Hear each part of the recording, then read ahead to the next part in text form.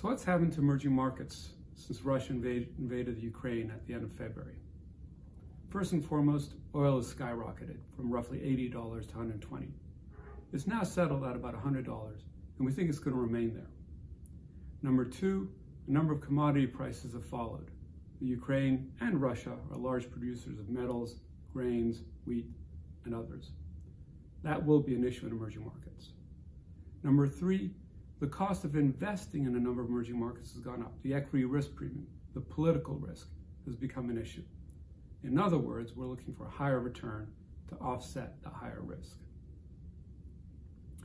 One of the things that really worries me, however, is how the world is starting to look at China and India and other large emerging markets. We're having to make decisions on geopolitical relationships, which are becoming murkier, harder to define.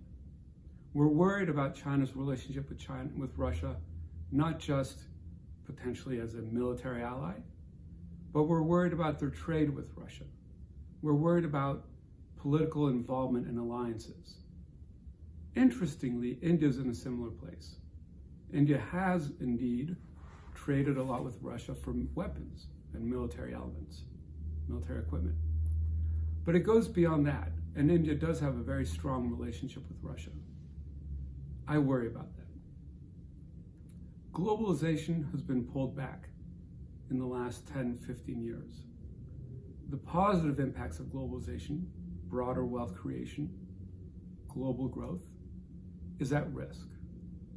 I am a firm believer that globalization is good not just for the emerging markets, but also for developed markets.